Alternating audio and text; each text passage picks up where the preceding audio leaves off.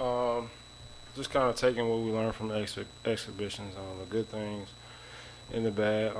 Mostly focused on defense. All practice yesterday was defense, pressing, putting in a new press, zone defense, and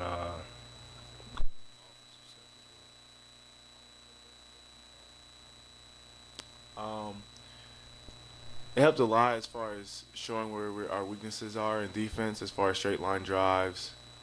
So we've been focusing a lot on that and just trying to get better in each and every way. What are the ways you can kind of fix some of those straight lines in the basket, foot angles and stuff? What you got to do? Foot angles, repetition. The more you get the right foot angles down and just repetition of just going through the same closeout, high hands, moving your feet, stuff like that.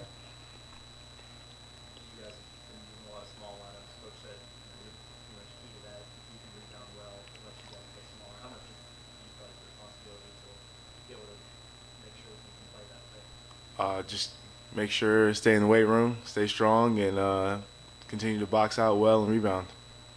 Aaron, does it feel like this offseason taking maybe longer than others and the season's taking a while to get here?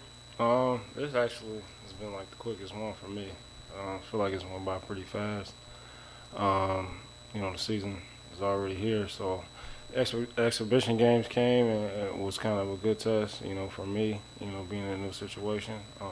But yeah, this preseason's going by pretty fast. For either of you guys, is there, I don't say a team motto, but is there a theme that try to do this night in, night out, something you guys are repeating in the locker room and everything? Just defense. I feel like we have the offensive firepower. Coaches told us that over and over that we'll be able to score the ball, but the difference between us, winning 20 games and 25 games, or trying to win the conference and go to the tournament is defensively. Yeah. And level 5 energy day in and day out. Have you had level 5 energy day in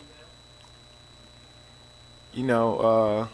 Everybody has their days off where they're not feeling as well, but for the majority of the time, yes, level 5 energy has been there for the majority of the time.